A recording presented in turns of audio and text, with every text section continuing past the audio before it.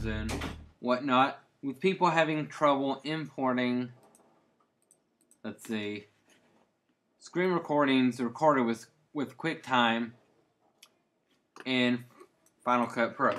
Now you can go the route of you can get programs like ScreenFlow and iShowU, but those cost money. And you might just need to do a quick screen recording showing somebody something. Who knows what it is? I'm going to show you a good way to import those. Now, a lot of people said, oh, you got to bring it in iMovie and export it and whatnot, but you lose a whole lot of quality. I'm going to show you how to do it with compressor. This is assuming you have Final Cut Studio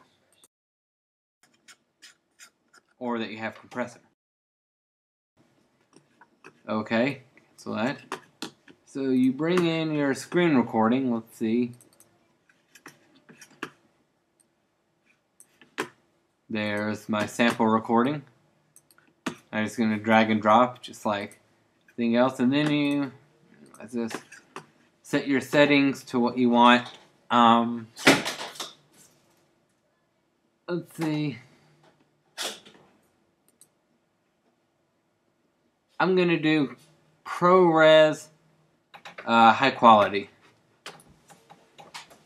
I've just recently started messing with ProRes, so it's good. Trial and error. I'm going to name this screen record.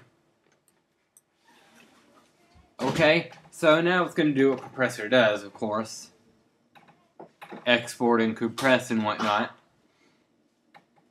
So after it finishes doing this, it's going to be in a format that will be acceptable by Final Cut.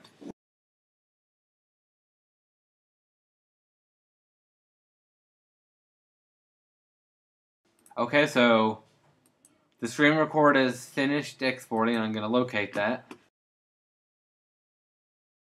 So there it is.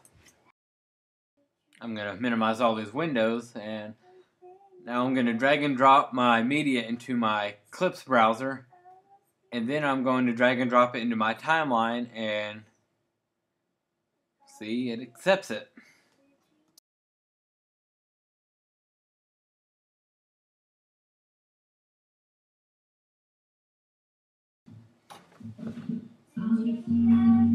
So, yes.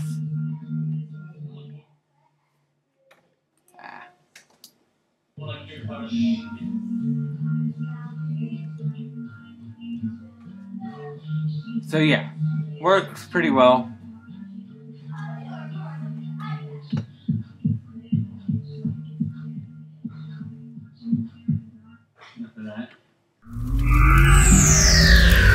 Experience.